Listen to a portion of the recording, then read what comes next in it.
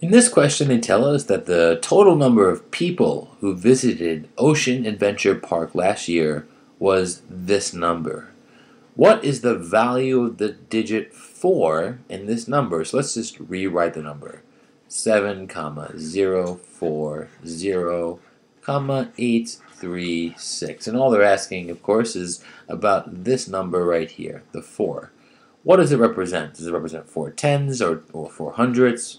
Well, let's just go through the place value. Any number in this place right here counts the number of ones or units. It's the ones place. This doesn't just mean 3, it means 3 tens. So, or 30, right? This counts the number of tens. In the next slot, it's not just an 8, that's 800. So we went from ones to tens up to hundreds. This is what our base 10 system is all about. Going up by multiplying by 10. 1 times 10 is 10, 10 times 10 is 100, and so forth. Which leads us to this over here, which is 1,000, right?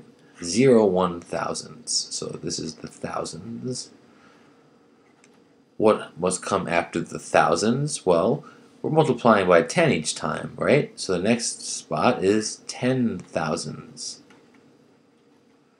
So notice we have a 4 here, so it doesn't mean, you wouldn't say 4 10,000, you would say 4 10,000s is 40,000.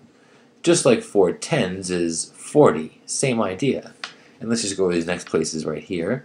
This 0 is the 100,000s.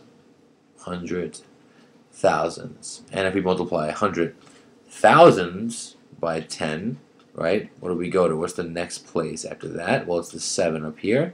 That's the millions, right? So if we were to say this number in full, we would say 7 million, right? 40,836. All right, thanks.